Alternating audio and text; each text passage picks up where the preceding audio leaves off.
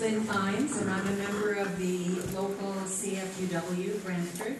So the Canadian Federation of University Women is an organization that was set up 99 years ago, and there are 100 clubs across Canada. We were set up to improve the status of women and to advocate for social justice and public education and peace. And tonight we're very pleased to partner with the local RTO, the Retired Teachers Organization, to bring you your mayoral candidates. So I will turn this over to Nora Futon, our moderator, and she will explain the process. Welcome.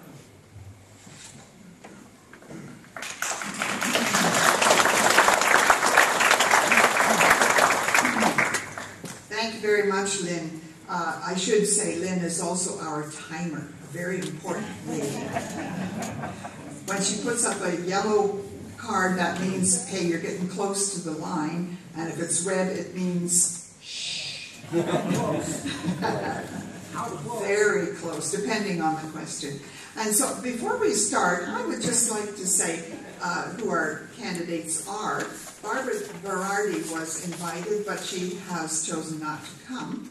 So we have Kevin Davis, Chris Friel, Michael Isa, Wayne Ma, John Turmel, and Dave Robel.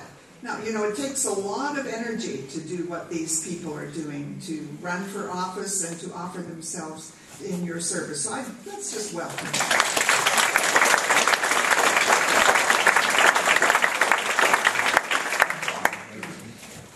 For this evening, we'll be following the same format that we used before, if you've been at our debates before.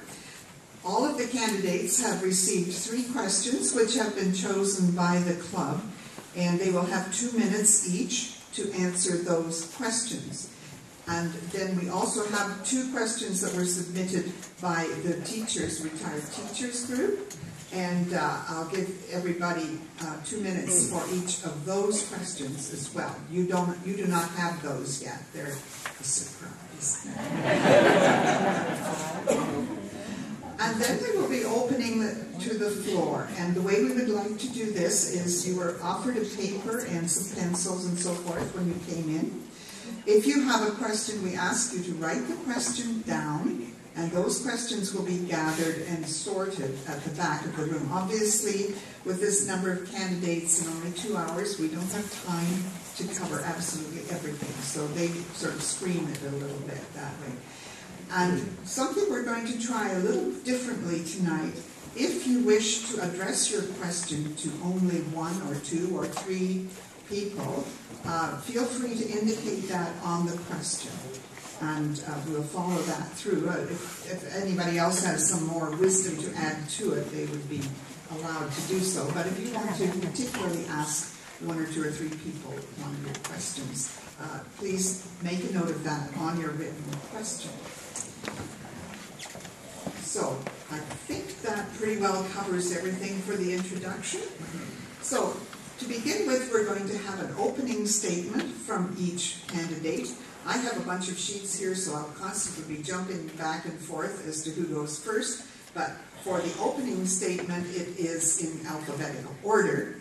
And so I will be asking, first of all, Kevin Davis, 2 minutes. Thank you, Lynn. So I'd like to thank the CUFW for organizing tonight's debate.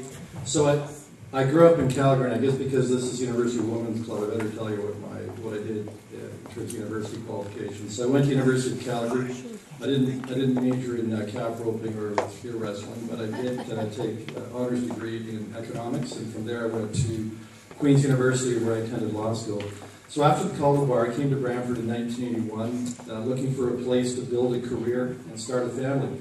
You know, I was very lucky to join the firm Watrous, Holden, Amy Hitchon, 5 generations of lawyers, and I was mentored by the senior lawyers that it was very important for our firm to give back to the community.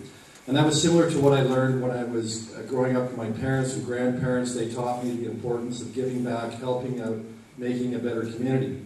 And so as a lawyer, I've helped thousands of people from all walks of life deal with some of their most important and pressing problems. And I've led many community groups such as the Chamber of Commerce, Brantford United Way, Rotary Club Sunrise, the YMYWCA Housing Corporation, the Brantford Aquatic Club, Boys and Girls Club. And, you know, working with those people, we did a lot of great things. And that's what I really enjoyed about those organizations, the team approach. So in the 1980s, I was on council for 6 years, served under mayors David Newman and Karen George. You know, I learned what a council can do when it comes together as a team. You know, we did some really great things in that council. We built that dike system that was abused this past winter. We did the first steps towards the Northwest Industrial Park. And we also converted the old local building, that dates me, doesn't it, local building, into the library. So now I want to take the next step, and that's to resign from my 37-year career as a lawyer and serve as Brantford's next mayor. You know, Brantford's an amazing city. We've had a remarkable past. I think we have a bright future. But we need the right kind of leadership to take us into that future. We have to be smart about how we spend taxpayers' money. We need to build a strong foundation so city services and infrastructure are in good shape for the present. Thank you very much, Kevin. And the next one is Chris Friel. I'd like to begin to apologize by those of you down this, and I've been suffering with a cold, and I really apologize before I begin. I've been mayor of the city of Brantford for 17 of the last 24 years, and during that time we have seen a remarkable transformation in our community. Even just our downtown, from being the worst downtown in Canada to now having 3,500 students through university and college, small businesses that are operating. But even still, that is a product of our success, and now we are in a position where our success is starting to breed other issues, and we need to stand up and start to address those issues in our downtown where we're seeing dangerous, illegal, mischievous, or harassing behavior. As a community, we can stand up very strongly and say, enough is enough, we're not accepting this any longer. Brantford has consistently had one of the lowest unemployment rates over the last number of years, and we have attracted full-time, good-paying jobs. Our biggest problem right now is matching the skills needed to the skill set of the unemployed. And that's one of the reasons that we started Graduate Brantford.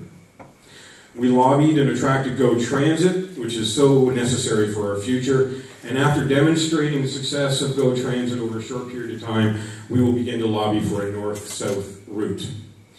We completed the boundary adjustment agreement with the county as a partnership for prosperity, where all the partners benefit, and we carried that on with recent agreements in improving services and finding efficiencies, and sharing our emergency measures coordinator position, Parks and Rec master plans, transit master plans, etc. We're finding more and more opportunities to be able to work together.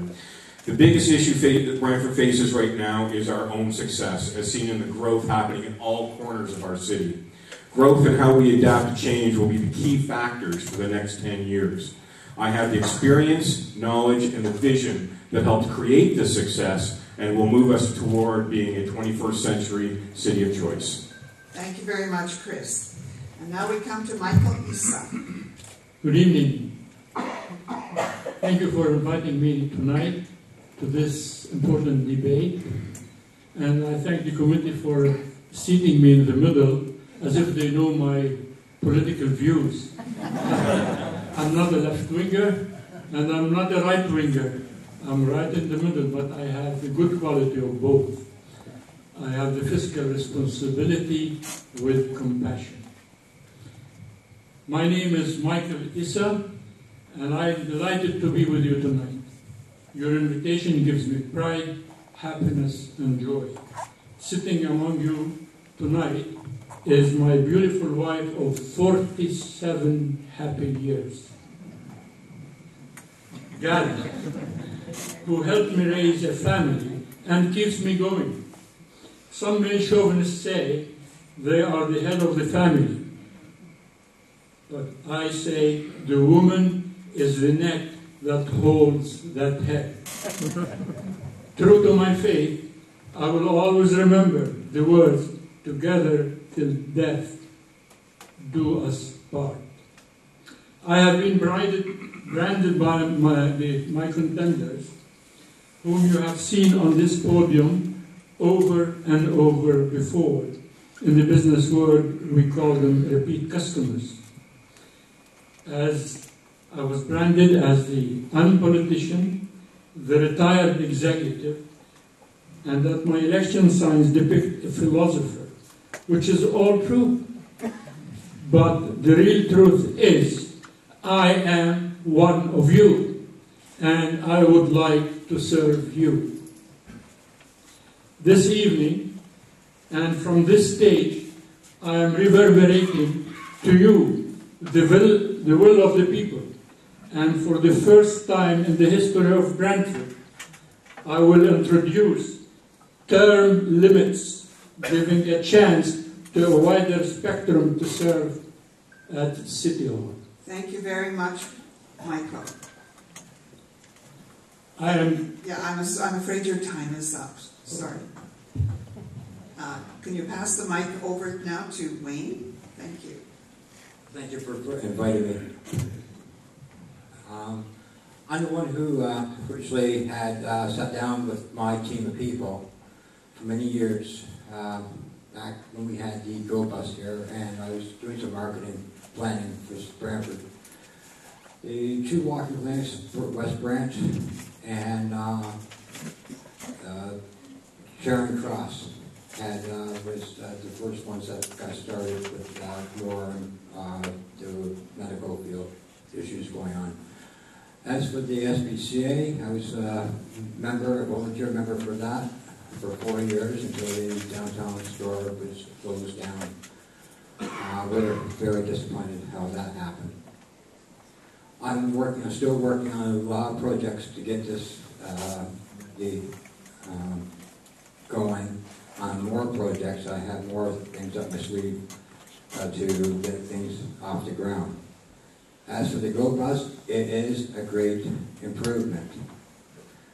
Years ago, there was a train that used to go from here to Kitchener. No longer. As for the train, the CN, for the GO train, it's way out of the question. It's very costly, and there's been issues with the Red Hill River with the decaying. We're still working on a bunch of stuff with that. I worked with a lot of committees under the community for many years. I resided back here in 2014. I have been in London, Ontario for many years, up to 2014. 13, I should say. Then I went to Kitchener and sat down, and we went through a bunch of stuff at the Go Bus. Thank you very much. Thank you very much, Wayne. And now we'll hear from John Turmel. Who doesn't think that paying kids with bus tickets to shovel your snow isn't the smartest idea you ever heard of in history? Every city could do it, every town could do it. Paying kids with bus tickets to clean the parks, no more dog doo-doo on your shoes. And the real workers could be filling up potholes. So, 4 years ago I started a new site, smartestmanonearth.ca. Smartestman.ca for short. And that's my idea, paying kids with bus tickets. Now, 8 years ago, we were at a school, right, Chris? And I asked the kids, how many of you kids would work for $6 $2 bus tickets an hour? Did you see any kids say no? They loved it. Matter of fact, walking out, he said, you won them. Well, guess what? No media allowed. Therefore, nobody found out that all the kids were ready to shovel your snow. Well, I got videos where I interviewed 100 kids, said, would you shovel in snow and clean the parks for bus tickets? And 100 kids said, yeah. Only one said no. Probably a rich kid or dumb, one or the other. But it's at YouTube for it, bus bucks. Matter of fact, Chris's son Connor, last video, said, yeah, I'd work for bus bucks. But nobody knew about it, so they didn't vote for it, so you're still shoveling your own snow. Now, someday the kids are going to ask, why didn't you vote to give us jobs paid with bus bucks? And you're going to have A, I didn't know about it. We'll put you under uninformed. B, I got a reason, but I can't really tell you what it is. So, the point is, I got you trapped. I've offered you the smartest idea in history 2 times already. And some of you people already said no twice. And this is your third chance to reject the smartest idea in history. So the next time you're up, you got an excuse. First town in the country with fluoride. Next time you're shoveling your snow, imagine Johnny Engineer laughing last. Thank you very much, John. And finally, Dave Robel. Always such a tough act to follow. Ladies of the Canadian Federation of University Women, North Park Collegiate, fellow candidates, guests. I'm a husband, 29 years to my lovely wife Sherry, a father to my daughter Cassidy, who is here with me this evening, and my son Cody. I'm a carpenter who has served the construction industry for 32 years. I go to work every day, long hours, hard work, to earn a pay, to pay my bills and my taxes, just like you. I've had the honor of mentoring students for 16 years in the skilled trades. I've had the privilege of serving as a Ward 4 counselor for 3 terms between the years of 2000 to 2014. I've been an advocate and a volunteer to our community for more than 21 years, and I have done that actively, even in the years I was absent from council. My education is in skilled trades and business, so I bring a breadth and a depth of information, knowledge, and experience as a candidate for mayor. We have built 4 pillars based on our community consultation, going door to door. And we're not just talking about in this election, we're talking about previous elections, and we're talking about the mayor's campaign in 2014. I did not let this go. It was dogged determination that brought me here, again, to be a candidate to serve this community. Those 4 pillars, municipal money management, covering from 4-year budgets to bringing our taxes under control and reducing our debt. Community and social services programs that are built on made in Brantford solutions by people like you and I, the professionals, to facilitate industrial development. Want to look at development and infrastructure, from small housing initiatives for our seniors and first-time home buyers, and accountability, recorded minutes, recorded meetings, 12-month 4-cycle calendar for everyone to work every day. Thank you very much, Dave. Okay, that's our opening statements, and now we will move to the first question, which the club had chosen. The candidates have seen these questions before. We'll do it in a different order this time. There's 2 minutes allowed for each question. And the first person to answer this question will be John, but don't stand up yet, I haven't read it. The question is, the past few years have seen a rapid increase in traffic on Brantford streets, especially on major thoroughfares such as West Street and Linden Road. This increase has been accompanied by deteriorating driving practices, especially speeding, racing red lights, and dangerous left-hand turns into oncoming traffic. Driving and walking in the city are therefore often hazardous. So the question, what measures would you undertake to improve safety for drivers and pedestrians in the future? John? I would match the advanced lights with the extended lights. How many people have sat at St. Paul turning right, at Brant Avenue turning right on St. Paul under the overpass? Can't turn on a red light while the other guys are going. Don't you feel stupid? I do. There's absolutely no reason we shouldn't be able to be turning right on an extended while they're turning left on an advanced, right? There are a dozen spots in Brantford where you don't have matched lights.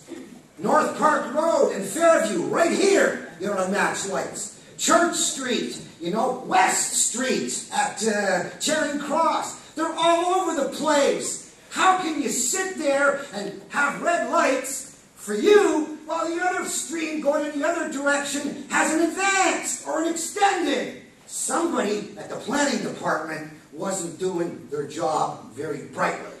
So, yes, there's no reason we don't need more roads, we don't need more cops ticketing people who are cutting turns quickly to try and make it on those few seconds since the time was taken away. We just got to match the lights, and then we have maximum efficiency. So, match the lights so that I could be going while the other guys are going, and there's no danger, and we're going to have a lot better traffic stream, and maybe the problems will disappear. Thank you very much, John. Our second answer will be Chris Frio. Oh, yours like shaking this up, so we have no idea. Oh, Nora, that's nice. Okay, now we're engaged again because we don't know what's going to happen. I've spoken many times about the fact that we have an incredible amount of growth that's happened in the city and that we need to start looking at ourselves as a large urban municipality. In fact, since 2006, we've grown by 8,000, just over 8,000 people in about 12 years. That's a lot of new cars, that's a lot of new people, that's a lot of congestion on our streets. And it's happening not just in the Southwest where people like to focus their attention, and that is the concept of how do I get out of the city. It's also for those who are coming into the city, and congestion is happening everywhere. We're talking Fairview Road, Linden Road are good examples. So we've attempted over the last couple of years, number of years of this term of council, to look at different ways of being able to affect change and make things safer. So we've tested traffic calming on Tranquility and Parkside. We've tested the road diet on North Park Street, which is very, very popular with the neighbors. But for those individuals who still have the idea that they can get across, or should by right be able to get across the city in 10 minutes, don't like it at all. And it does slow people down, and now we're starting to see the cycling happening as well. We also tried removable rubber speed bumps on Clench Ave, which has also been popular in that neighborhood. We should start looking at roundabouts in key areas because it does move traffic more effectively. We have key intersections that we know are consistently high on the traffic accident count, and we can make major, or we should be making major investments into changes in those intersections. We also need to take a look at an immediate process of being able to deal with the traffic in the Southwest. Instead of looking at a plan that was designed in the 1950s, approved in the 1970s, and then again in the 1980s, we should be looking at a plan more along the lines of moving on Rest Acres Road.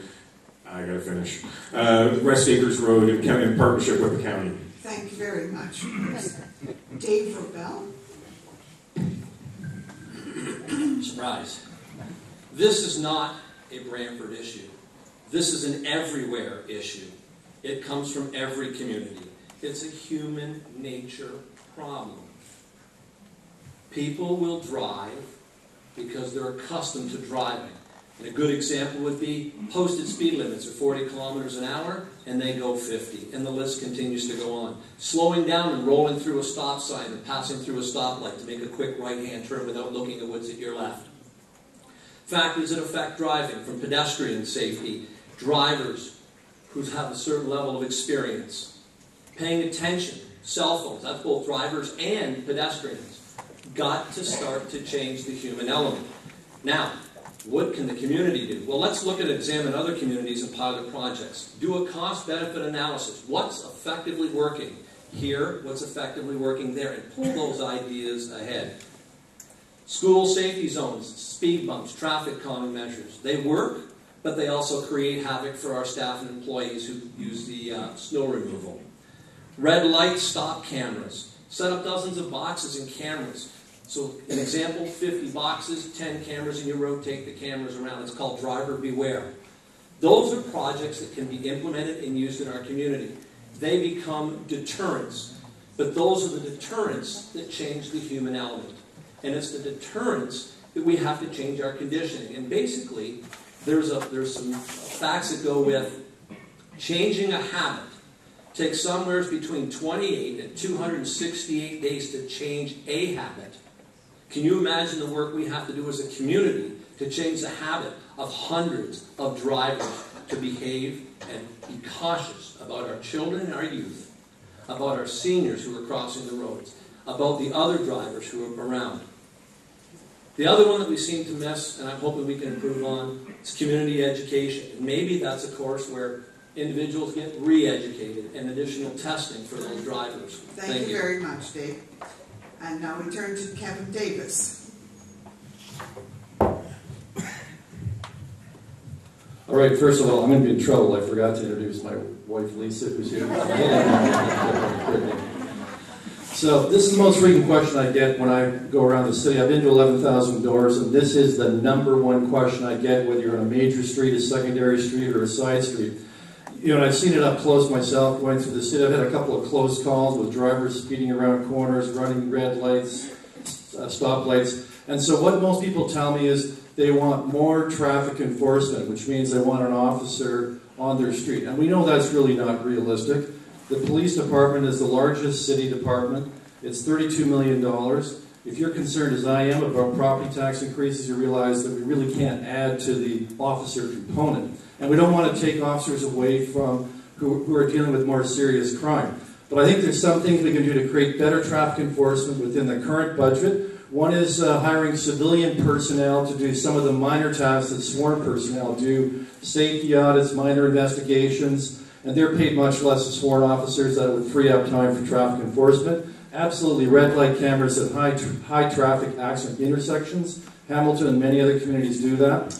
I think we should even consider, and this is controversial, petitioning the provincial government for photo radar. Those are techniques that you can use to enforce traffic law without the use of an expensive constable. Another thing I found confusing in this city is, what's the speed limit on any one street? Is it 40? Is it 50? Is it 60? It's hard to figure that out because we don't really have a consistent speed limit. So I would say, let's have 40 kilometers throughout the city. It's not posted at 40K. And then have special zones, safety zones, schools, 20K. And then if it's posted on major roads, it would be anywhere from 50 to 70.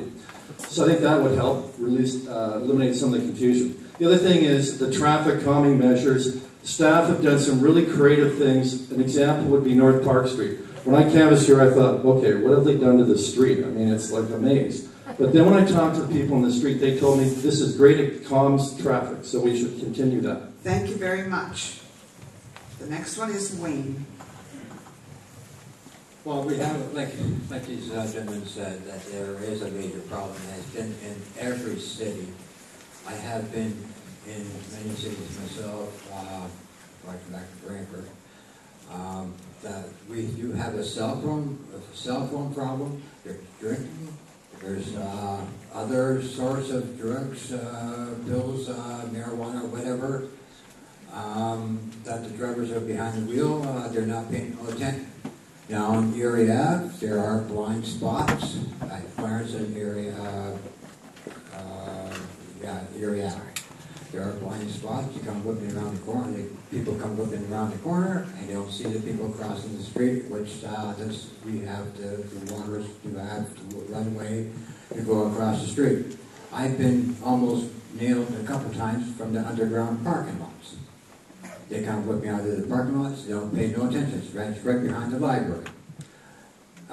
There's other areas in this community. I focused on the whole city. Took just a few hours to go through the whole thing. And back in 2014, when I came back to Brantford, it was so simple for me because I came from a bigger town. Thank you very much. Thank you very much. And finally, Michael. I believe the real problem for the city is the unanticipated growth of the population. The real estate is very attractive to the outside world in Brantford. People from Toronto, they sell for $1 million. They come buy a good, nice property for $500,000 and pocket $500,000 in their pocket. So that's the growth was unanticipated. So we really need more highways, especially from West Brant. You have West Brant growth is phenomenal. Building and building and building to no end. We should have limited the issuing permits to build and work on the infrastructure to handle the growth before we issue those permits. If the speeding is a problem, I think we should put more police officers on the roads, and that will take care of that. Thank you. Thank you very much, Michael. So now we turn to the second question that the committee has chosen, and no surprise there. The candidates already know these questions. This one is 2 minutes per person. There has been much talk about the need for improved health care in our community. What would be the 3 most important criteria for you in making decisions about the future of hospital facilities for Brantford and Brant County? Kevin.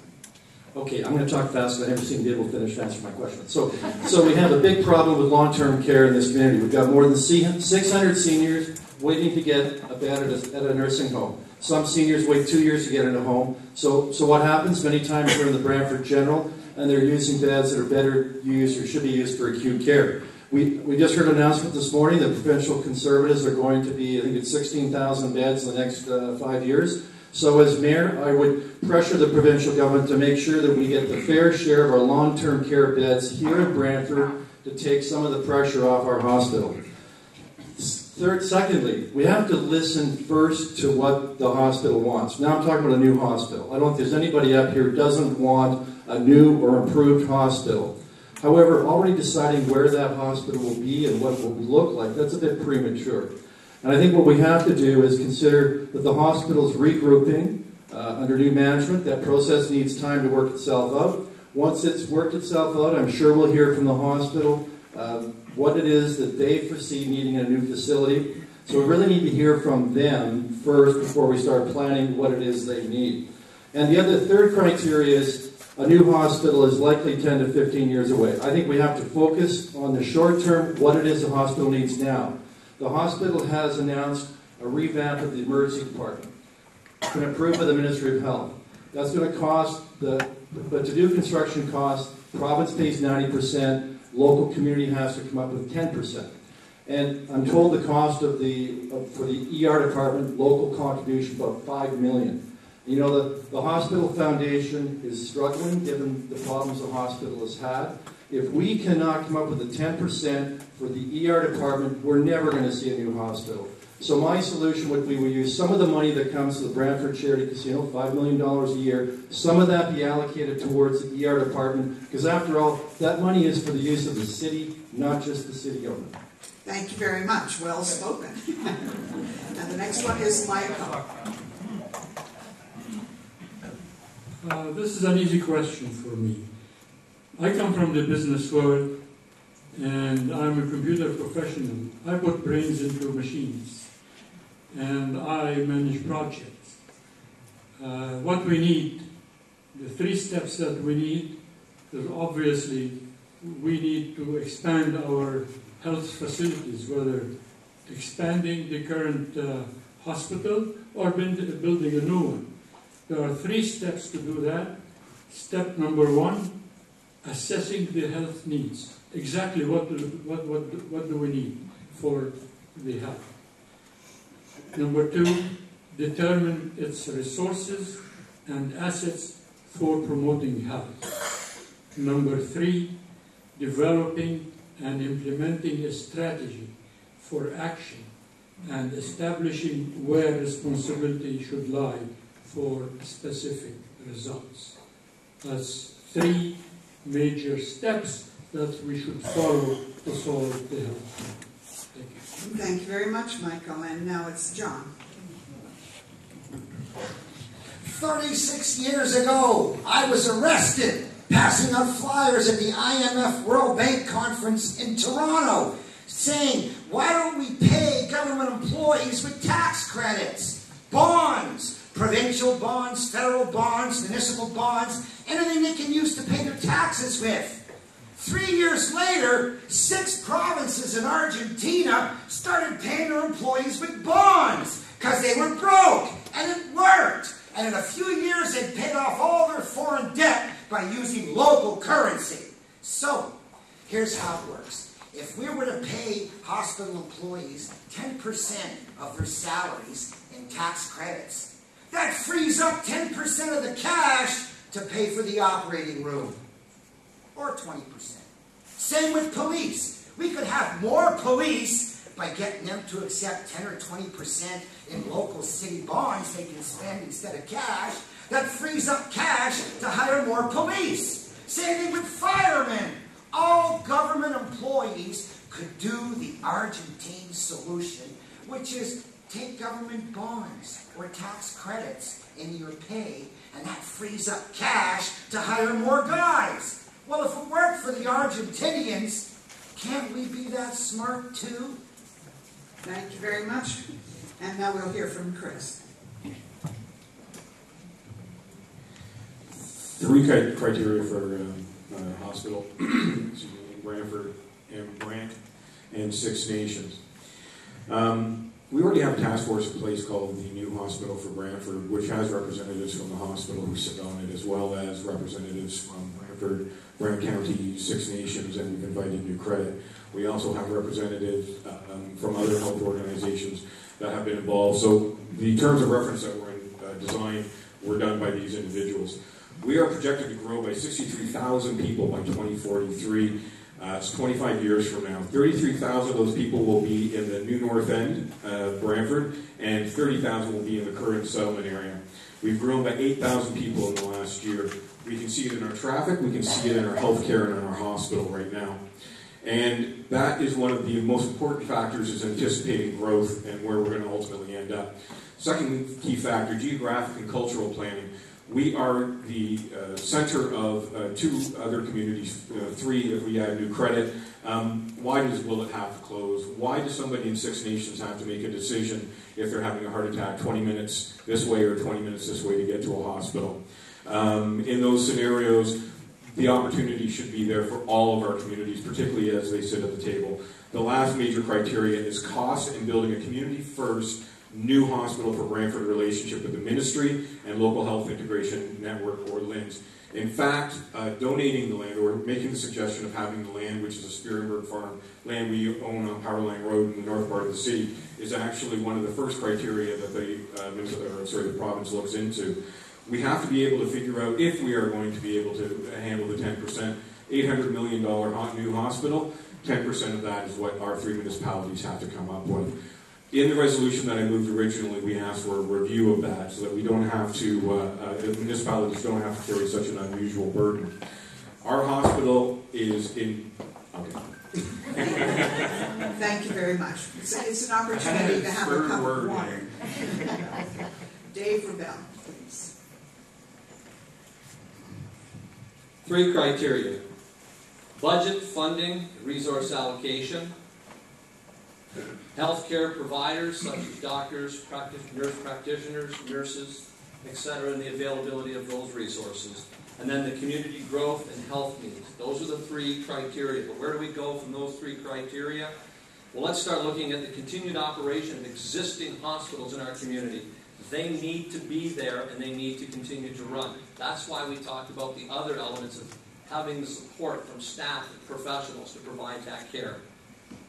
We want to make sure that we have partnerships in place that go beyond the federal and the provincial governments and the municipalities.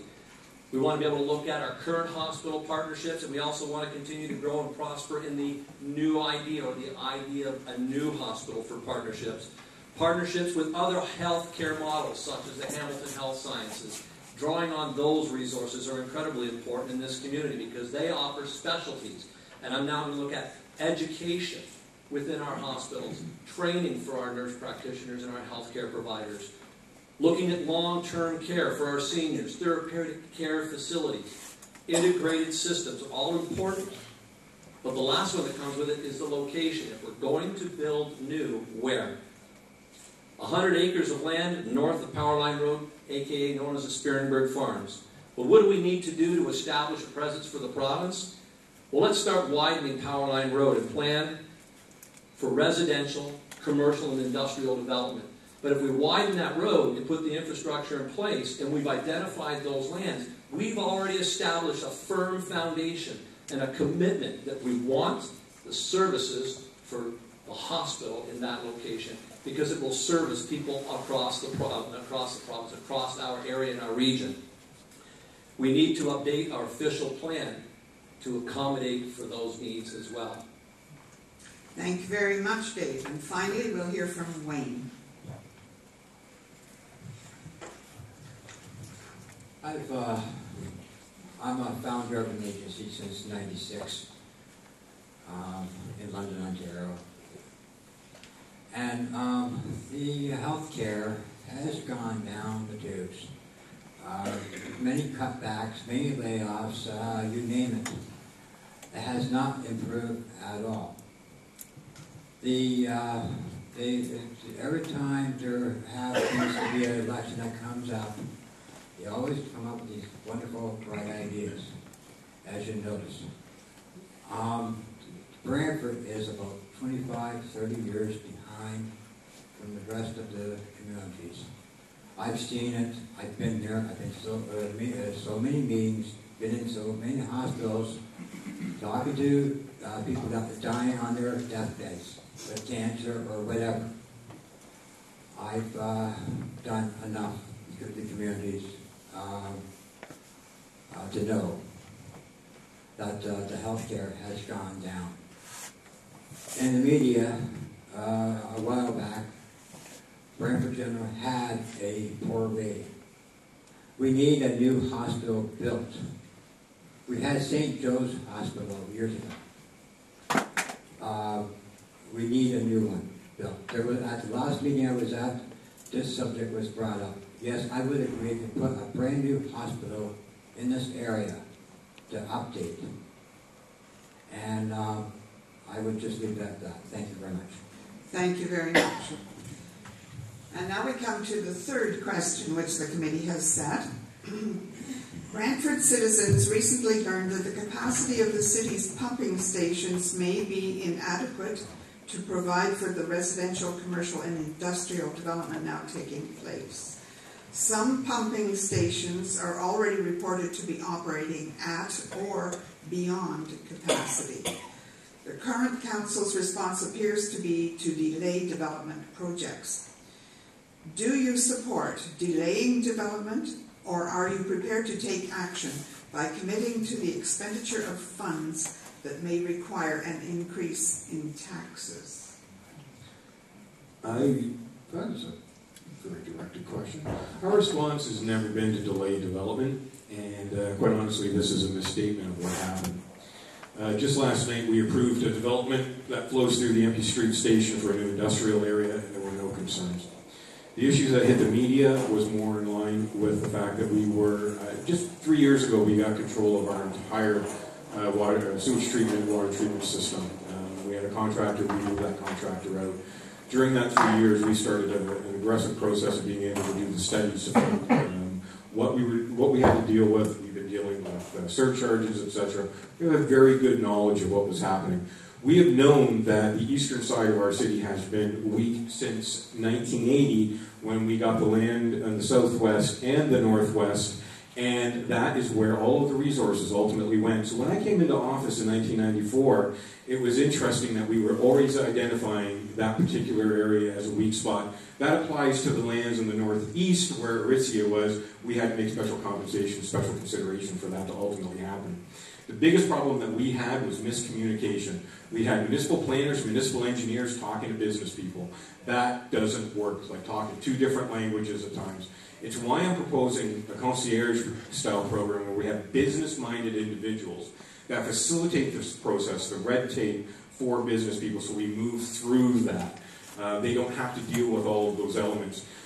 What happened in Empty Street was a communication issue, and that was our responsibility. We were letting the people who regulate this department and who would set the tolerances on it do the ones that were selling to business, and that was a mistake. When we brought it to council, we actually shifted it around.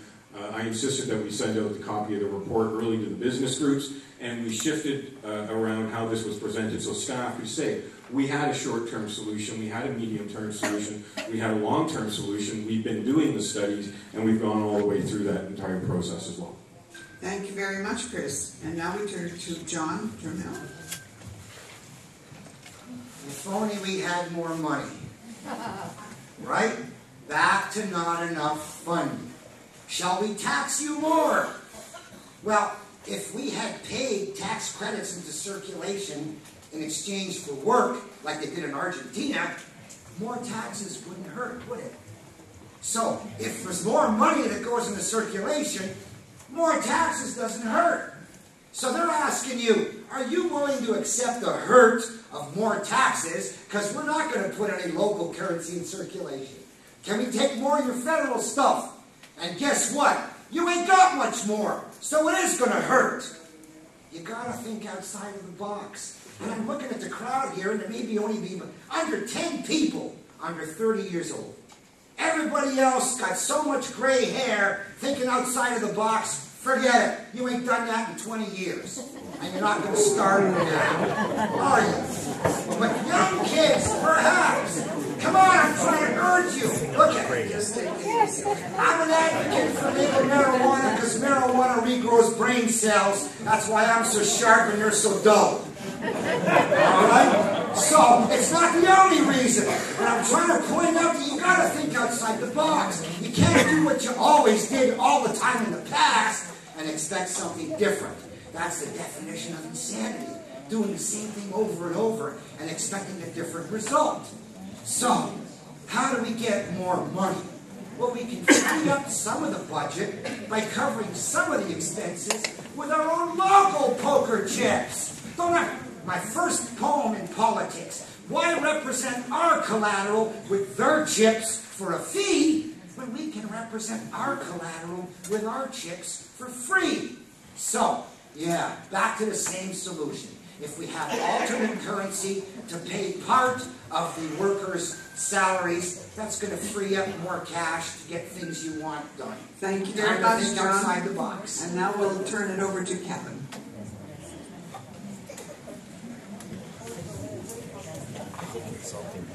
Okay, John, I've got great hair and I can think outside the box. So, the city has 8 pumping stations throughout the city, and that's where parts of the city, the sewage collects and needs to get a pump up 30, 40 feet to flow by gravity down to the Mohawk Street sanitary sewer system. You know, developers I've talked to suspected a long time that there's a serious problem. They were finding they were tapping into the top of the pipes leading to these 2 pumping stations rather than the side. If you're tapping into the top, you're at capacity. But the city only realized about a year ago that a serious problem. So what did they find? There's 2 of them. There's one on MP Street that services Brantford and half of the boundary lands east of King George Road, and also and that's at 100% capacity. And then also the 5th Ave pumping station serves Eagle Place, and when it rains, it's at 123% capacity. And I went to the meeting. I'm not sure what's the capacity of the pump. I don't know. When it goes past 100, you'd think it would fail, but I guess it doesn't. But it is a bit of a desperate situation there because at some point it might fail, and I'm sure that'll be a real crisis. So, but the good news is that of the 2 pumping stations, one, the MP Street station, northeast, I understand that fixing that's going to take about a year. But the problem is the MP Street pumping station serving Eagle Place, it's going to take, we're told by city staff, up to 5 years. And you know, that's way too long. It's not fair to the residents of Eagle Place because until the pump is fixed, you can't develop because you have to put an unbearable load on the pump, and that makes sense to me. I think the MP Street pumping station should be replaced much sooner. Residents in Eagle Place cannot get a building permit until that is fixed, meaning if they want to put a granny flat on with a toilet, they can't do it. That's not fair to Eagle Place. So what's the solution? One, when it's dry, MP Street's at 65%. When it's raining, it's 123%. So there must be water flowing in through storm connections. Fix them. The other option is allocate a property in the budget. Budgeting's all about priorities. If you give Eagle Place priority, you can juggle it to accommodate it without increasing taxes. Thank you very much, Kevin. And now we'll turn to Wayne. Well, like they're mentioning here, there has been a lot of delays on a lot of things like the sewage and all that, with the water problems. And just watch the media, that's what I would say. There's going to be some changes, I would imagine, over time. And now Dave Rebell. Thank you very much. Pumping stations and system capacity is not a new issue. It was identified by engineering staff in 2011 when there was an unsigned bylaw that cost a multi-million-dollar development in this community. Those engineers of the day identified the need for that developer to build a pumping station to service his lands which, by the way, is the rail lands right in behind Sinclair Boulevard. There's about 28 acres between two parcels of land. That's close to the Empey Street pumping station. They identified that in 2011. It was discussed with the developer that he would be required to pay for that pumping station. And yes, that developer agreed to that when the development time came forward. Now, I support moving forward with development in this community. It can be done sooner than later. We can't afford another shortfall or further sewer backups as a result of capacity. You know, we get 100-year storms that are happening every 3 years. Something's wrong. We can do this without going to the taxpayers. 2 ways. One, the developer pays for the new pumping stations and we lay that burden on them. Or we build new ones with the use of revenue from the recent sale of land for $33 million in West Brant. We can tap into that without coming to the taxpayers. Now, there's also the existing infrastructure that we can deal with. We have that money there. We can put aside new projects or wants, like a $55 million sports complex, to service our infrastructure needs now. This is not an opportunity or a time to delay this, ladies and gentlemen.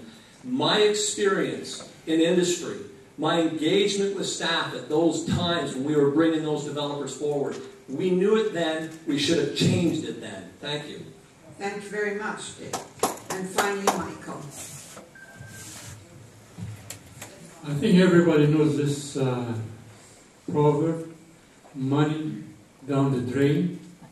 Every time I open the tap, I think, oh my God, it's costing me money. And draining, costing me money too. And you want more taxes now? No way. There will be no more taxes.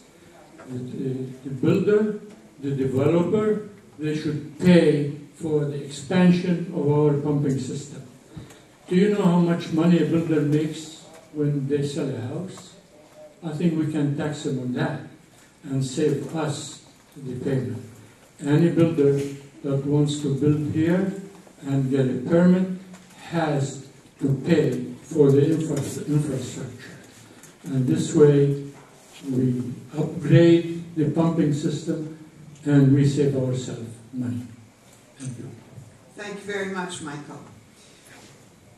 Now I have a question here from the Retired Teachers Organization. You haven't seen this question before. This is a shocker. For these questions from now on, it's just 1 minute, okay? I know that seems short, but with this number of candidates and the number of questions, it's necessary. The World Health Organization has designated Brantford as an age-friendly community. What steps would you take to encourage and promote age-friendly community initiatives? Examples are housing, transportation, outdoor spaces, downtown streetscape. So what steps would you take to promote an age-friendly community? And Dave will answer first. Wow, nice to be the first guy out the gate. I think one of the things that I've been a very strong advocate for is what I refer to as small housing projects, because this allows seniors who cannot afford to stay in their own home because of taxes or maintenance. These smaller types of projects, they run between 450 and 750 square feet. They allow them the opportunity to maintain them while still living the Canadian dream of independence and home ownership. Are there other things that we can do? When we do our construction as home builders, we can continue to, instead of just doing government-based projects where we have to have barrier-free accessibility, because barrier-free accessibility isn't just about people with physical challenges, it's also dealing with the aged in our community.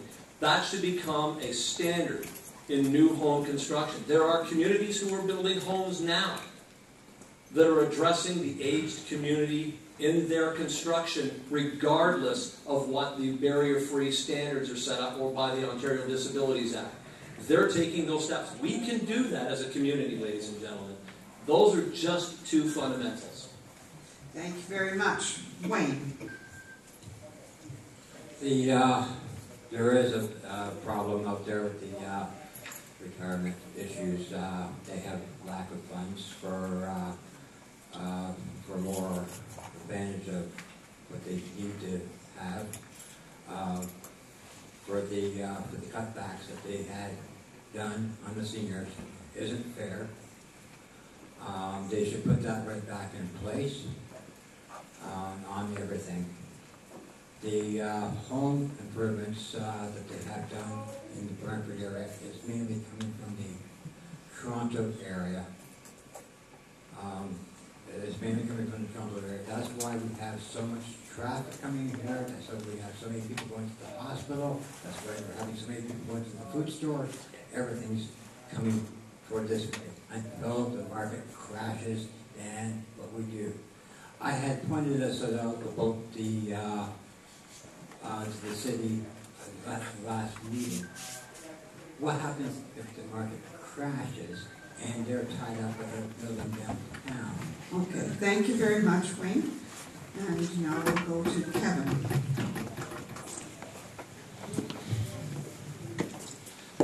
Yeah, there's several things I can think of off the top of my head. So, one in terms of being friendly to seniors, that is assisting them in staying in their homes as long as they possibly can. And of course, taxes are a part of that equation. Tax increases that run at double the rate of inflation make it difficult for those in fixed income to stay in their home. I have a plan of smart spending that is to restrain tax increases. The other issue is, and this is kind of exciting, it's these boundary lands we're bringing into the city. North of Power Line Road. And it's a blank slate. We're going to, the next council, some of the most important decision making that it's going to do is how those lands are used. And part of that equation has to be age-friendly developments. A better mix of medium density development that would be townhouses, small apartment buildings, the sort of housing that many seniors want to downsize into. The other issue is the city working cooperatively with the group that's already out there that's looked at what can be done in the city, particularly businesses, to make them more senior friendly. There's a number of ways to do that, and you'll have to talk to me afterwards to what that is. Chris. Is it me? Yes, it is you, isn't it? Actually, I was just at Taco Fest, which is a fundraiser for the Grand River Council on Aging on Sunday. It is their only fundraiser. I hope that I saw some of you out there to assist in that. Also, we had a tour on Monday for the Grand River Council on Aging, which was taking 3 bus loads of individuals around to see the services within the municipality to get a better idea. I'm very much in tune with Lucy Marco's go, go, slow, go, no go. It frames just about everything that I think about. So if you've heard her speak about that, you'll have an understanding of it. Housing is a very important issue for us. We just put in place the John Noble Home, a new complex at the John Noble Home, which is state-of-the-art, allows for independent living. We can create other opportunities for independent living as well. Transportation and mobility is one of the biggest issues that we hear from seniors, being able to, whether it's buses, Brantford Lift, whatever other form of transportation is going to be able to be there. Keeping a sense of independence is very important for seniors for as long as possible, and healthcare is the other access way we need another hospital. Thank you very much. And now we turn to Michael. I think looking after the elderly is a prime responsibility of the family. My wife and I did care for our elderly people until the last minute. No one can provide the love, the dedication of a son or a daughter to the parents. And we tried to keep them as long as we could and serve them with passion and love. Now, if I want to look at affordability, I'm not that old yet, but I'm old enough to start looking for an apartment now. Unfortunately, Brantford lacks high-rises and affordable apartments. And we should build those and care for the elderly too. Thank you very much, Michael. John is the last one. In 1984, I financed the first time bank software called Let's, which allows single parents to log on what nights they can double duty babysit each other's kids and pay each other with 1-hour bills. Well, the biggest successful Let's is in Japan, called Furiyu Kipu, and it helps old people. If you put in time in your time bank, taking care of an oldster, reading to him, taking him to the store, taking him to the doctor, cleaning his place, later on, you can call on those hours to take care of you. Over half the people in Japan belong to their health care time bank. So, rather than be a volunteer and get nothing, get credit for your time, like the smart people in Japan did. Surely we can be smart too. Thank you very much. And now I have some questions that have been handed in from the audience. Obviously, you haven't had a chance to prepare for these, so here we go. The first question is, why is there so much emphasis on we must grow? Will not any extra revenue be eliminated by the cost of new infrastructure? Will not any extra revenue be eliminated by the costs of new infrastructure when we grow? The first person to answer is Wayne. Well, like we said, I said in the past, like near the beginning of the meeting here, that we are a few years behind, like 24 or 30 years on everything. That's all I have to say. Now, if you look at the way the meetings were held in the past, and all the elections were held in the past, you'll find many repeats on many issues. Thank you very much. And now we'll turn to Michael. Planning and more planning. We have to anticipate the growth of the city, and we have to be proactive and prepare for it. People coming to live in Brantford, of course, I was one of them. I came here 10, 12 years ago because it's an attractive place to live. And I thank Chris for that too. So,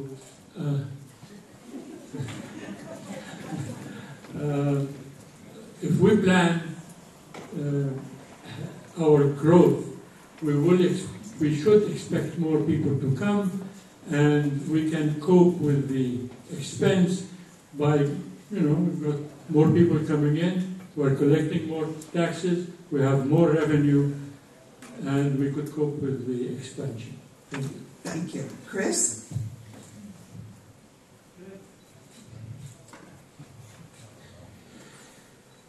Any extra revenue that we receive within the municipality, and this is where people start talking about urban sprawl. We do get ourselves into situations in municipalities with urban sprawl, and it is where we are away from our services, away from transit, away from logical locations for services to be, and that we separate individuals from the community as a whole. We don't have to do this in the north, the new North Brantford, because we have the opportunity to partner with developers and have the philosophy which we've espoused throughout the entire boundary adjustment process, which is growth pays for growth. We have to partner with the private sector to be able to see that first initial development, bringing the lands in. To be honest, I don't agree with the targets that the province has set for our community or many of the communities that are in the greater golden horseshoe. They're unrealistic and really basically focused out of Toronto and done without any understanding or relationship to what the culture or the nature of a community is. Brantford will be affected by 63,000 people coming to our community, and it's unfortunate the province never listened to us. Thank you, Chris. And now Dave Ravel. Intensification for residential. Build inward and build up with caution on up. Our current city hit its targets for intensification at 46%. The province had a target in this period of 40%. We as a municipality, and I sat and watched that meeting, we didn't raise the banner and the bar to 50%. We took a back seat backwards to 40%. I watched that pass by council. If we're going to intensify a community, let's bring the numbers up and push up. We did it so far to 46, 6% above 40. But where do we start after that? Let's start on industrial development. Why? Because industrial takes the lowest cost for development but yields the highest rate of tax return that we can put back into other infrastructure and development within our community. We can limit urban sprawl on residential while we focus on industrial for jobs, for people like you and me every day. Thank you. Thank you very much, Dave. John is next. I would deter growth. If you understand exponentials, 1%, the law of 72, your money will double in 72 years. And at 2%, 4 times Brantford could be bigger. If it grew at 3%, 8 times it would be bigger. If it grew at 5%, 32 times the size it is now. And if it grew at 10% a year, that's 1,000 times bigger than it is now. That's how big a city will grow in one lifetime, 72 years. So when they talk about 1, 2, 3%, doesn't sound like much, but it's double, quadruple, octuple the original size. And it gets worse. So we don't need more growth. We actually have to deter growth to keep it as sustainable as possible. So I would do my best to try and keep growth down, because it's just too dangerous when you're dealing with exponential functions that double and double in time. Thank you very much, John. And finally, Kevin.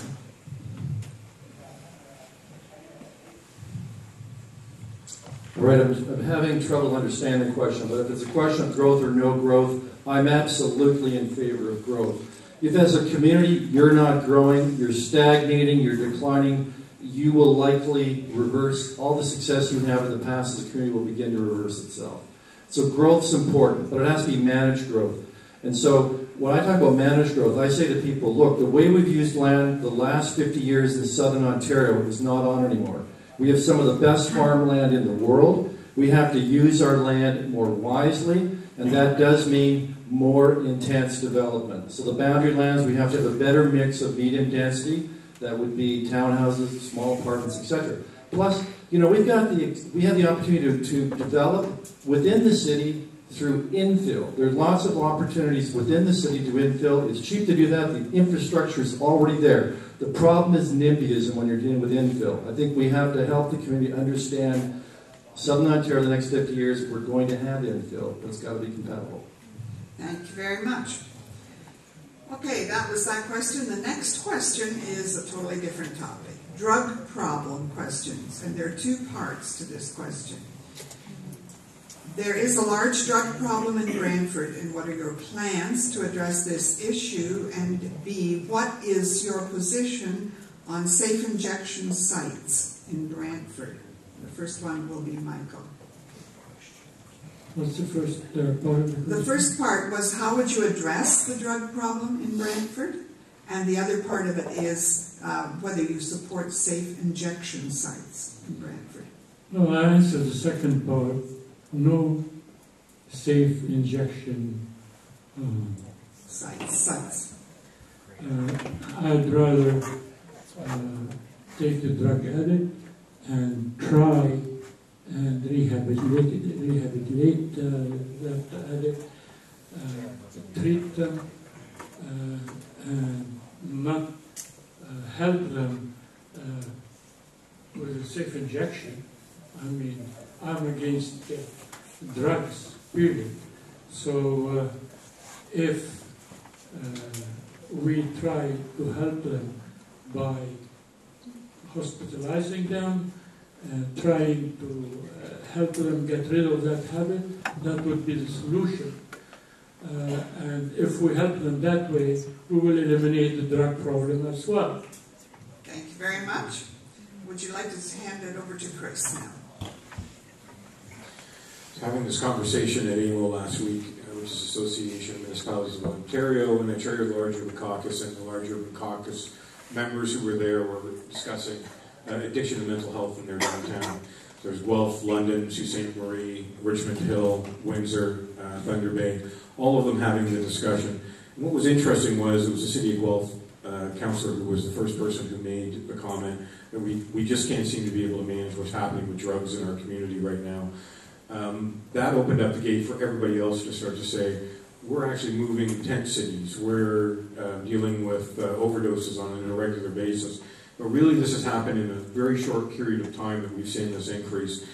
We put in place a drug strategy last year that was a multi-organization drug strategy. It is comprehensive. It's been accepted by all the councils in the immediate area, so it wasn't just for Brantford. It included Brant.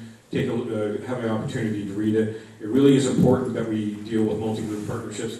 I am not in favor of injection sites. I find that when we create these kinds of opportunities in communities like ours, that there is so much anti or NIMBYism that goes along with it, it is almost ineffective. Thanks very much. And now Dave. Drug problem, huge. You spend a few hours in downtown, that's one thing. You spend a couple of nights downtown and you start to realize how rampant the problem is just in our downtown core in our community. So you have to tackle that issue. That is about taking back the night. This isn't just about police. This is about police services. This is about community services. This is about a community uniting and dealing with those individuals who bring the drugs into our community. As part of that drug problem, we need to provide appropriate care, not just a methadone clinic that if you piss dirty, you get more meds and you come back in a vicious cycle without programs to provide care for the mental health and drug addictions that are there. Those all have to work in unity in order to solve part of that drug problem. As for safe injection sites, I can tell you after the thousands of needles that I have worked with other groups to clean up and pick up, if those safe injection sites had the same amount of needles that we saw out on the street, there wouldn't be a problem with safe injection sites and the value of them. Is there any real quantity of data that's available? We had an organization from another community here this week. They didn't have the data available either. They don't work as far as we're concerned. Thank you very much. John. Well, most of these people are getting high because they got no jobs. They got too much time. If they could work for bus tickets or tax credits, maybe they wouldn't have time to do chemical drugs. So the solution is jobs and free pot. Pot will get them off the chemicals. By next year, you will experience the benefits of herbal medication, herbal highs, herbal enhancement. You people think pot is like alcohol. Makes you drunk and stupid and barf on your friends. It doesn't. It enhances your performance. I'm an accordionist. You should see me when I smoke a joint first. So I'm only trying to say that by next year, you'll have more evidence about how herbal medication will be able to get a lot of people off their chemical addictions. And if you can match it up with a useful job, then there's almost no reason not to need the chemicals. But if they do, yeah, I don't want the needles in the streets. Give them a site. Thank you very much, John. And next is Kevin. It's legal next year. 1 minute for a question like this, that's tough. But first of all, there is a Safe Brantford plan. It does have great goals in it, the 4 pillars: harm reduction, enforcement, education, and treatment. The problem is, like many other plans the city has come up with, there's no plan to implement it. We need to have a plan to move it forward. Safe injection sites. So I've lived with alcoholism. I've had 2 very close family member and a close friend that I became the point person for dealing with them. And what I learned is when you're addicted, you're not going to get help unless you want to get help, and you only get help when you hit rock bottom. And when you enable them, they don't hit rock bottom. They don't have any motivation to solve the problem. That's the problem I have with safe injection sites. I understand that trying to avoid the harm, but it's almost enabling. It's almost accepting it as something that is okay. That's the problem I have with safe injection sites. I realize they can be a very effective conduit into treatment. And so if I was to consider a safe injection site, that would be the only circumstance under which I would do it as a mayor, if it's very closely connected to a rehab option, in particular residential detox facility. Thank you. And it's also not permitted by the provincial government at this point, so it's all academic somewhere. Wait a minute, thank you. I've sat in these many meetings all through my years. This is so simple. The drug and alcohol testing program that was passed by, it was me that had formed that solution to put that in place at the worker place. For many reasons, there has been many callbacks on the food industry. There's been many calls back on the vehicles. And there has, like I said, I deal with Toronto, London, I deal with Toronto, London,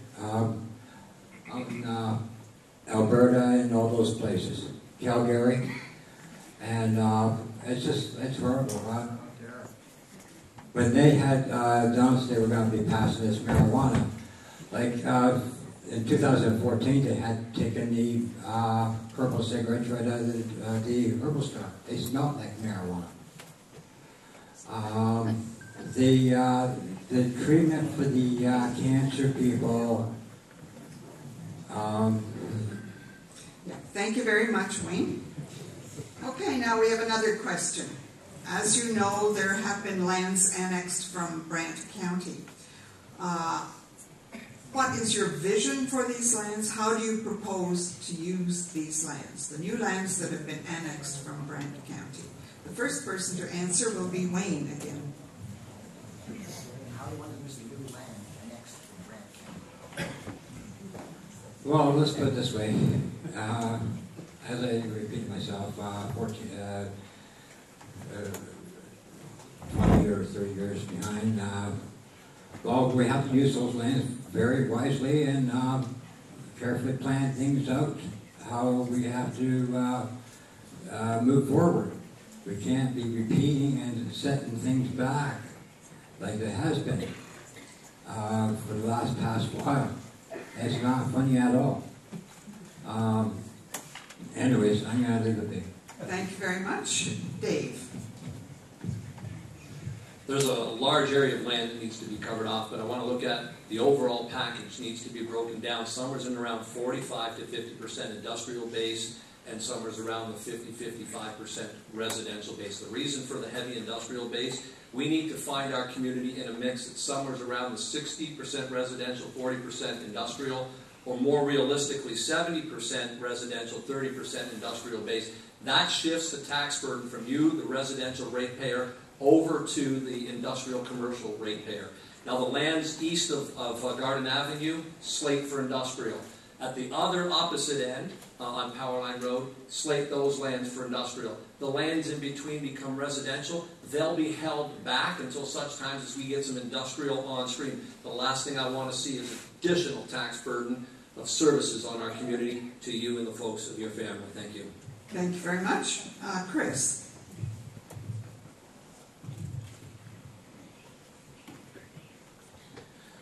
Thank you very much. The area that we're looking at is going to be a combination of industrial, residential, commercial, and institutional, which means we're going to see the same kind of development or the same structure of development that we see in the Southwest, but in a very different form. We've already got the services up to the highway for industrial. That's going to be the first area because growth pays for growth, and industrial can pay for the beginning of residential. We have the opportunity to rebuild the Home Builders Association or the home builders within our community, which has really suffered over the last number of years without having any land. But we can do that in these residential lands. They have the opportunity to develop new people, to draw more people back into the trades, particularly in home building.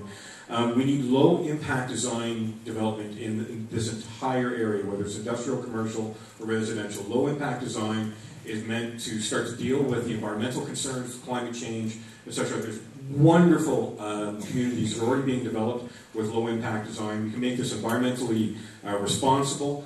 We should be anticipating change, and because it's contiguous with the city, our servicing will be easier. Thank you. Michael. Driving the streets of Brantford, you go through parquet after parquet with beautiful flowers and trees. I would like to maintain that all through the annexed lands.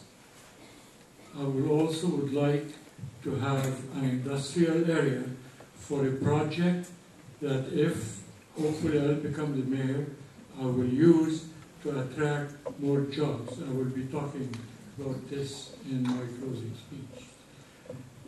Of course, Brantford is growing, and we will have to allocate part of that for residential purposes. Particularly, I'd like to see high-rise buildings where you do not use much land, but you can have higher number of occupancy. Thank you very much. John? Well, in furthering my idea that I don't like development, I don't want development, I would use that land for corn and tomatoes and pot, farms. Okay? That's all I can think of. By the way, I stand up because I don't want to whack Wayne or Dave in the head. And I've done that before. So anyway, no, I mean, honestly, I don't have any opinion on what should be done with that land. But I like the idea of cheaper food and cheaper pot. Thank you very much. And finally, Kevin.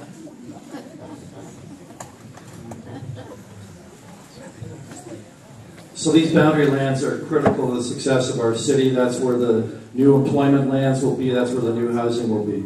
West Brant is going to be built out in about 3 to 4 years. There's very little land left in the city other than infill for new residential.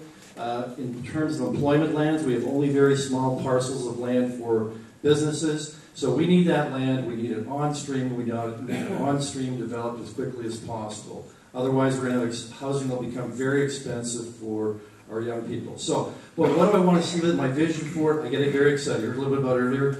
This is land that we're going to have to use more wisely. There will be more medium density construction. That they call that the missing middle. That's the apartments, townhouses that provide an affordable housing option for young people entering the market, seniors downsizing. The other issue is you've got Fairchild Creek in that whole area. There's a lot of that land that's very environmentally sensitive, and so low-impact development is critical. There's aquifers underneath that property, extremely valuable. Low-impact development takes the water and recharges the aquifers down below. That's critical. We developed it wisely. Thank you very much.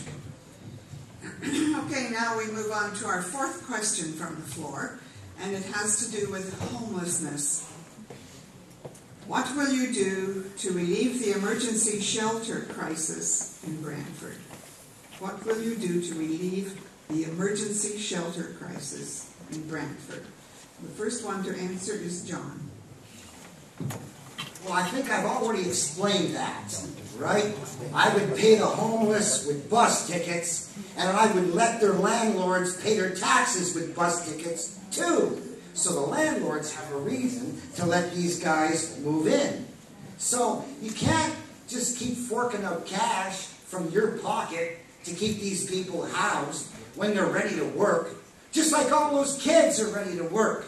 They want to work. They want to be useful. There's a lack of money for paychecks to let them be useful. But by thinking outside the box, creating a community currency, do a Google search, community currency. It's in 10,000s of cities by now, since I started it in '84, 34 years ago.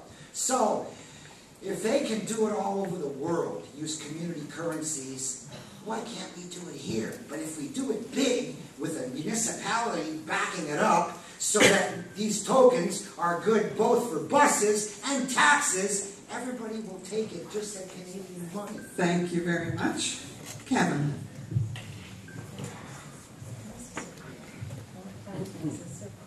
Yes, as far as emergency housing is concerned, the recent decision made by the city to reallocate the money that it has available for emergency shelters, that decision left a lot of the service providers, the Welcome Center, Estridge in particular, befuddled. There didn't seem to have been a very transparent, consultative process. There should be.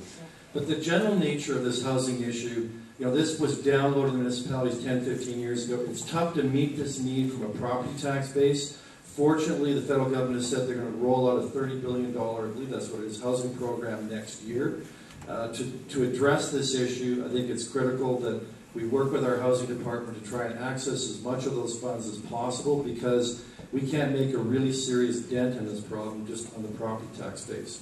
The other issue is working with community groups, similar to the Estridge and other groups. The one complaint I've heard from many people in the community is that the city doesn't work well with them and sometimes seems at odds with what they're doing. So to address this homelessness crisis, I think it's important that as a city we work in consultation and cooperatively with all groups and charities that are involved in it. Thank you. Chris. I'm sorry, but I have to disagree. The shelter review process that we passed last night was a very transparent process. We took it through council over the course of a number of months. Everybody was consulted through that process, and there was a partnership. We brought in an outside consultant to make it even more fair. That outside consultant came in with a more progressive, proactive approach to homelessness instead of the reactive approach that was really built in the 1980s in this community. And we have to be able to move forward. The idea behind our process now is to make homelessness infrequent, short in duration, and non-reoccurring. It needs to be multi-focused. We need to be able to focus on women specifically. We need day programs because we can have somebody in a bed for night, but in the morning they're gone and they're getting kicked out of everywhere that they were. In fact, I was downtown speaking with a number of individuals this week, and they basically said, we just want somewhere to go, and the other guy said, I'm just tired of being robbed, man. And we also have a new housing project on Marlene Ave, which directly addresses this particular issue on homelessness. Thank you very much. Dave? You know, I think to understand a little bit about the needs of the shelters, you need to spend not just a tour time, you actually need to spend some quality time with those homeless people. I've given up Christmases and Boxing Day with my wife and my daughter and my family to spend time with those people. They're people like you and I. They just have challenges. It takes more than a bed to help them. It takes services. There's an old cliche, if you will, or proverb. You can give someone a fish and they will eat for a day. You can teach them how to fish and they will eat for their tomorrows. Now, the city has offered up 70 beds plopped in the middle of the Eagle Place. For a solution, there's 150 possible suites in one hotel in Colbert and 2nd that kind of meets an area that would be helpful for those individuals. It gets them out of the downtown core, but it gets them away from heavy residential, and it's perfectly suited. 150 suites capable of doing almost 200 beds plus, and it has the ability to service those individuals as well. Thank you. Now, Wayne. I've done outreach work for a while, for so many years and everything for these people. The thing is, they keep on going on about their needles, their drugs or whatever they're taking, but they don't look at it. They will be losing their cases because of their behavior. I spent 12 hours in a full year in Kitchener before they left the government in the cities because of there was a lot of issues going on with these street people. In Kitchener, they don't allow the needle users in these shelters in the wintertime due to the fact that they can do major damage or try to get somebody hooked onto this stuff. Thank you. Thank you very much. And finally, Michael.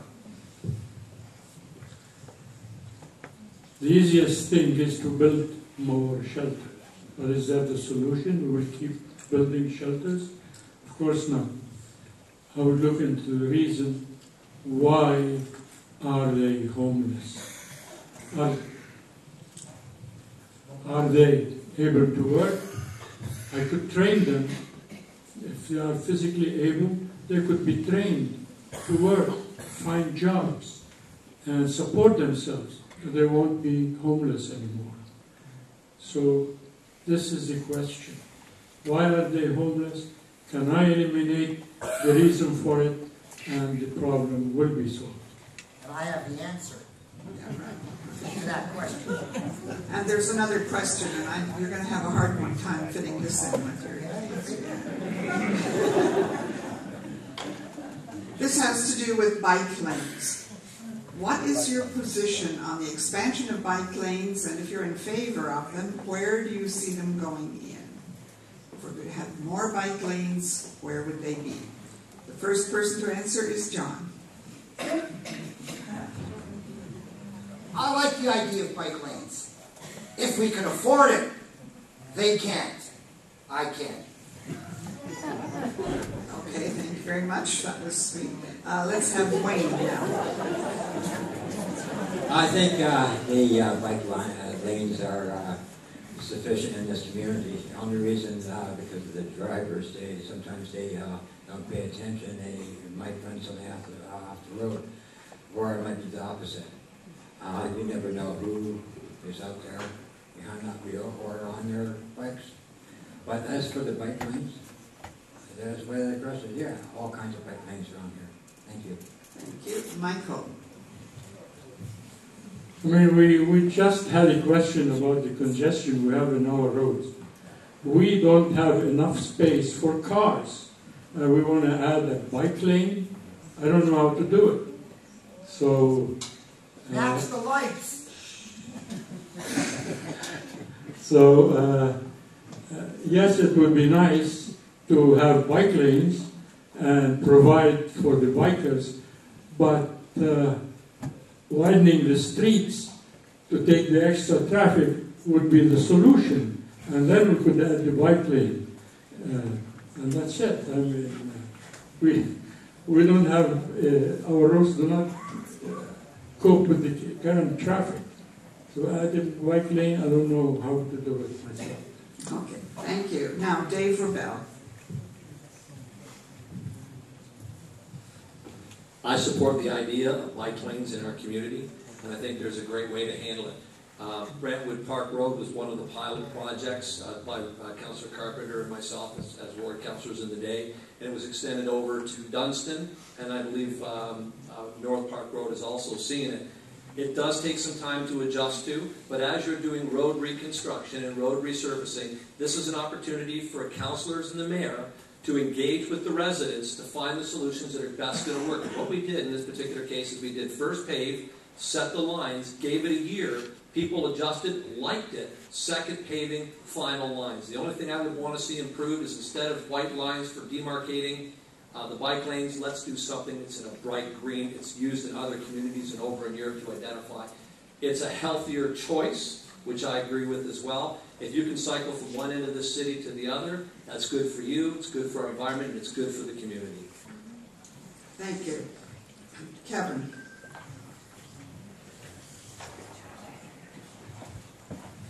Yes, I believe that bike lanes make sense where it's appropriate. And there is a problem that, you know, with the road allowance we have in many areas of the city, you're trying to accommodate pedestrians, parking, traffic. And there are many roads in the city where you just simply cannot do it. But where it can be done and you can still accommodate all the interest in using the road, great. And it's interesting, North Park Street, where I mentioned earlier, there was a hidden benefit, and that is it very much controlled the traffic because you have to move around and so controlled the speeding. So the other really good option is when roads are being reconstructed, building it in. For example, the Wayne Gretzky Parkway, that's probably the best bicycle lane that there is in town because it's separate from the roadway. And there will be other opportunities as we develop the boundary lands, as we develop a road link to West Brant, to be able to do that, to incorporate really proper bike paths into the entire bike path system that's along the river. And so that would be, but the core issue is there enough space where you really want the bike lanes to go? And that's the big challenge. Thank you. And Chris? The North Park is the best example of bike lanes, but it was originally proposed as a road diet. There's multifacets to it. So there are bike lanes, but there is also using just something simple as painting lines to change traffic patterns, change people's drive or speed through those particular areas. And it provides realistic and obviously marked parking for the residents in that area. So we didn't know how it was going to be received. Immediately, those who tear up and down that street up on a daily basis hated it. The neighbors loved it. But I've walked around in some of the neighborhoods. I can see Balmoral, which is around the corner from where I live, is a perfect example of a community that could use a road diet and have bike lanes on it. Fairview, the section from the old Fairview School up until we get to where North Park is another area that we can use to slow down traffic in that particular area. Memorial can also do this. These methods are used to get people to slow down traffic. And if you use bike lanes and get people to use bike lanes, I'm sounding like John Turmel, then you get people out of their cars and off the roads. Thank you very much. Now, before we go to closing statements, I think we have time for the second question that was posed by the retired teachers. So I'll be using the order from the beginning, okay? The question is, among the elderly, social isolation and abuse are a problem in every community. How would you identify and work to alleviate those problems in our community. Those problems being social isolation and abuse. The first person to answer would be John. At least one or two. It sounds like a similar 1 minute. A similar question from before where I mentioned the Japan time bank, Furia Kipu, where if you help your neighbor for an hour, they'll help you back later when you need help. I mean, isn't that a complete solution? Why would 50% of all Japanese people belong to this? Why would they be helping their elderly? Well, if you help my mama, well then someone's going to help, I'll help your mama, is what it boils down to. It's almost the same thing as babysitting swapping, but it's helping my mama swapping. So, it's the same idea, it's the same software. I've been using the same idea to answer every single question, except the land use for the pot and for the crop corn. But I mean, same answer again. The Furiu Kipu Time Bank would allow the youth to take care of the old people and then be taken care of later. Thank you. Chris.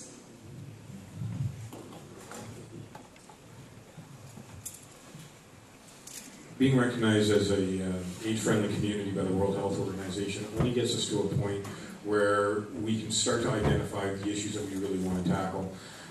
One of the issues that has taken on a great deal of interest, actually I see him sitting here, Councillor Richard Carpenter, who has been leading the elder abuse program process through our city council, and has really put together, and the work that's been done has been put together is fantastic. The issue that we have to do is raise awareness, get education, and create funnels or communication streams so that we can start to allow people to know that this is not all right. And one of the issues that goes on with it is that, particularly with elder abuse, from my understanding of this, that often the elder doesn't want to do it because they can't believe it's happening in those scenarios as well. When it comes to social isolation, there are so many programs that are functioning within the city currently right now. Again, education, awareness, being able to go to people, draw them out. Lucy Marco's slow go, no go, or slow go, go go, slow go, no go. That's for Lucy. Okay, thank you. Dave Rebell. Sorry, Richard. Our community has been blessed with some great resources. Our Seniors Resource Center, Victim Services, our policing services, and our health agencies all work together to work and address and find solutions for our seniors with abuse. It's unfortunate that it happens, but it does. And when it does happen, we as citizens need to be educated to identify the symptoms that come with it. And that's the education component that these agencies in our municipality can work towards. I think it's incredibly important if we can recognize them, we can start to assist by putting these individuals in the right connections for their safety. As for getting seniors out into the community, let's work on our transit. Let's make things available to them that they can get out. And where they feel afraid or they feel fear in our community because it's unsafe, let's break down the barriers and make them feel safe. A buddy program with our youth can be very, very important. SKIP, which is our Seniors and Kids Integration Program. What an amazing opportunity for our community, and as a city mayor, that's an area I want to put heavy focus on to help our seniors. Thank you. Kevin.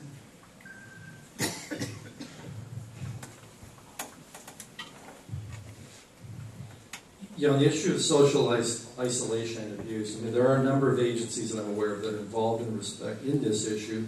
And so the issue, I think, from a city perspective is helping to coordinate that, identifying where the gaps are in the services that are being provided in the city, because much of this is funded by the province. It's not within the ability of a city to actually fund this. So the role of the city, I think, is much like the mental health issue, and that is you know your community, you identify the gaps you have in your community, and you pressure the provincial government's representatives to address those issues through their programs and what they fund. The other issue is like neighborhood associations. I was really impressed in my canvas that with neighborhood associations, you're bringing an element of community to a lot of neighborhoods that don't have that. And when you look at socialization, isolation, much of that is due to the fact that we've broken down in this modern age, our communities and neighborhoods are breaking down. And so I find the use of neighborhood associations, which the city is really promoting as a great program, can be an effective tool to overcoming isolation. Just pronouncing that. So again, it's really using what's out there, making sure as a city that it's better coordinated, and that that you act as a conduit and catalyst for groups that are out there to address this problem, rather than trying to do it yourself. Thank you very much. Wayne.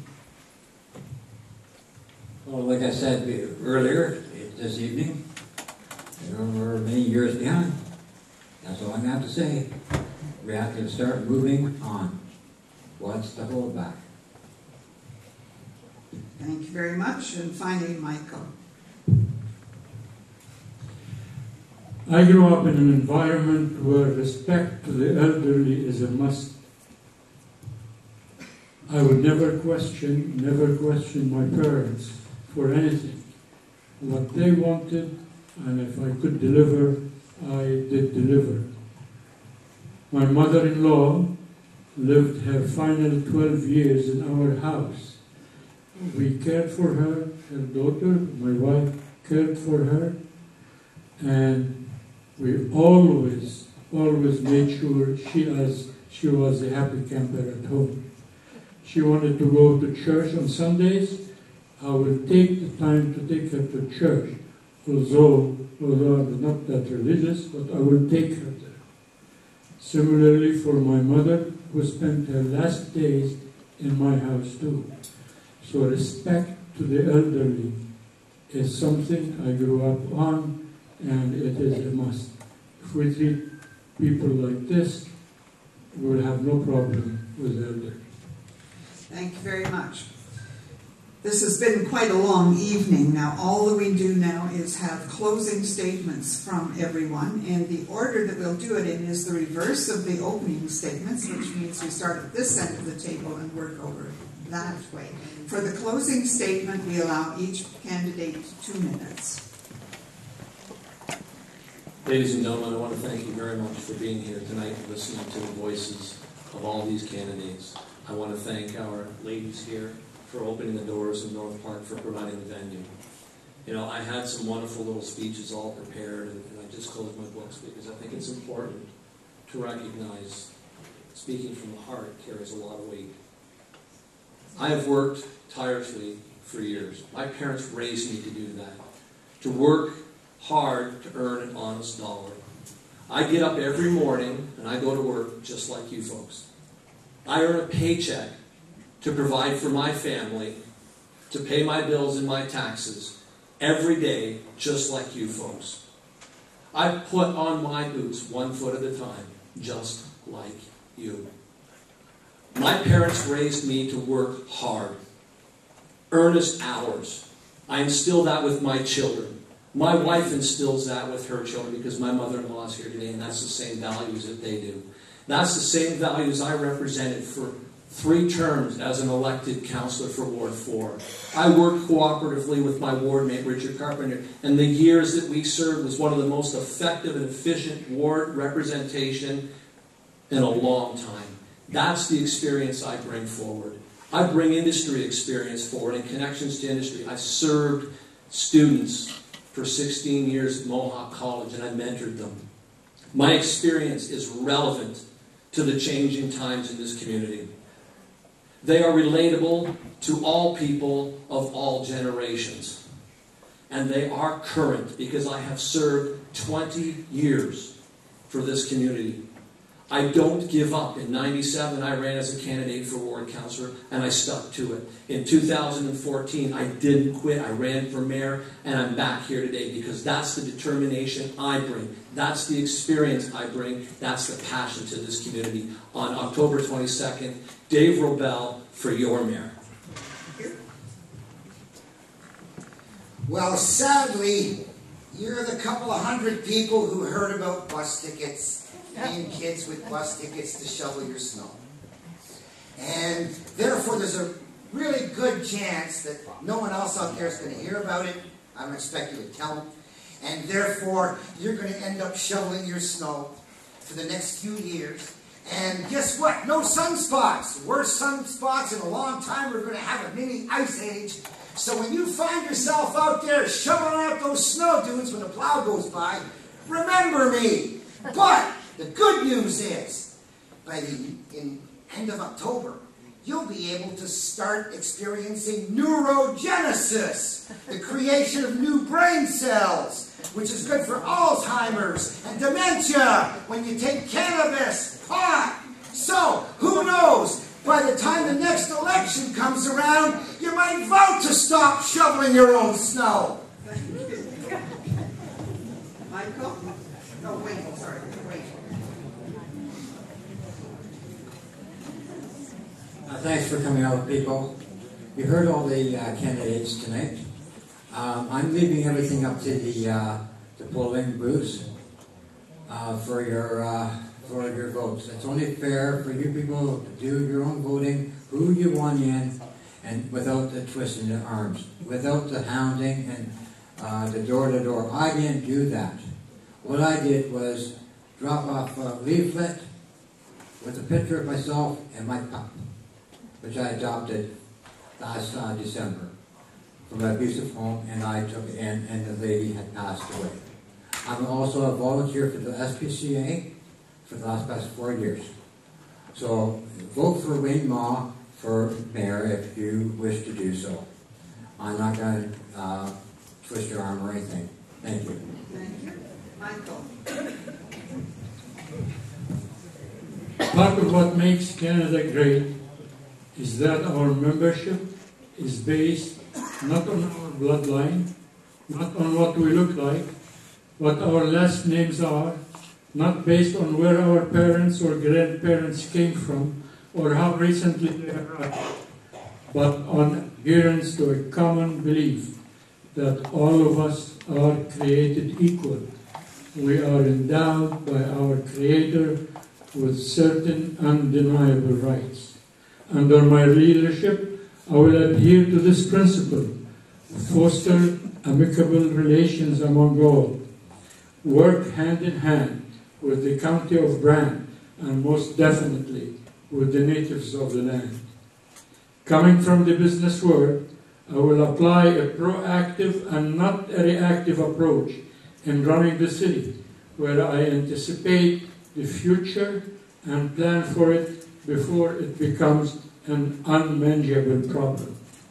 Banking on Canada's amicable worldwide relations, I will build a proven concept, a free trade zone, doing away with governmental bureaucracy and red tape that will attract businesses in droves. The only caveat is hire local, buy local, spend local, but sell overseas. In October, make the right choice and vote for me. I am Michael Issa. I am one of you. Thank you. Chris? I would like to begin by thanking the organizers for putting this event together. This is the third of 4 debates that we're having, which is actually the least I've seen in many years of elections. I want to thank my friends and family, Wendy, who's here, who came out to support this evening, and I appreciate all the hard work and dedication that you put into these campaigns, because nothing that we do, nothing that I've done, been able to accomplish as mayor has been done alone. It's always been done with a team. And we've had amazing teams over the years. I said that I've been mayor for 17 of the last 24 years, and we've seen an incredible transformation, and that's the truth. I also am not shying away from the fact that I have been mayor for 17 years, and I want to be mayor for another 4 years, and probably another 4 years after that. I have always known that I wanted to be a politician, and I have always known that I wanted to serve the community.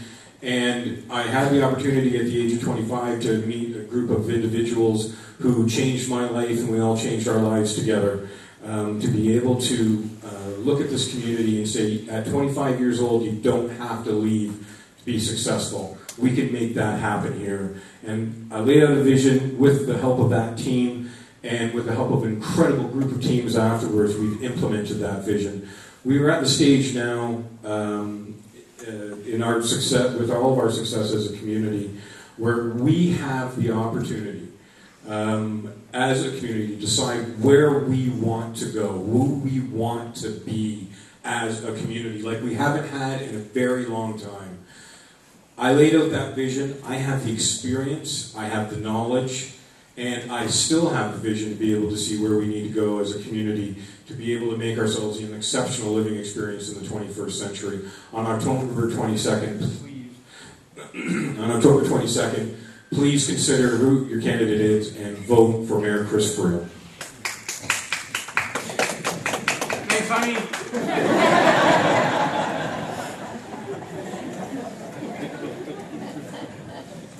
Thank you, Nora, and the CFUW for putting this event on. You know, you've heard a lot of talk tonight from all of us, the way we want to make this city better, and I think we're all genuine about our commitment to that. I think we all want Brantford to be a thriving, a growing community that's an affordable place to live and a good place to grow business. You've heard us talk about some of the challenges we face, whether it's dealing with the elderly, roads, sewers, etc. But clearly there is something holding us back from the potential that we have as a city. You know, we've had tax increases the last 4 years that are twice the rate of inflation. That's an extra $10 million a year in spending. Do you feel like you've derived benefit from that $10 million? We have serious issues with mental health and drug use that are creating safety issues downtown. And although the current council's been good at creating plans, it's fallen short a little bit on the execution. It's necessary to get our shoulders behind some of those plans to move forward effectively. You know, as a lawyer, I've learned how to help people find solutions to their most pressing problems. In my private life, I've helped many charities and community organizations from across the city and from all walks of life. I've promoted economic growth, job creation, supportive programs helping children, families, and our most vulnerable residents. As a member of City Council for 6 years, I learned how to work together as a team to accomplish some great things. So to realize the potential we have as a city, we need a mayor who will listen, who will work cooperatively with others, who is concerned about your taxpayer money, and who will lead a united City Council to deal with the issues we have today and prepare for a better tomorrow. That's the kind of mayor I want to be. That's the kind of mayor I'm ready to be. I ask for your vote on October 22nd. Thank you. Thank you very much.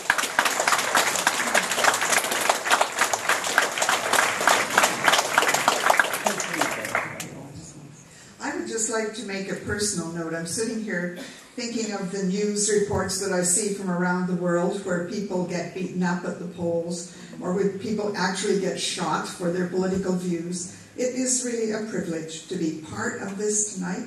I thank you, the audience, for being here, and of course our candidates for sharing their views in such a respectful way.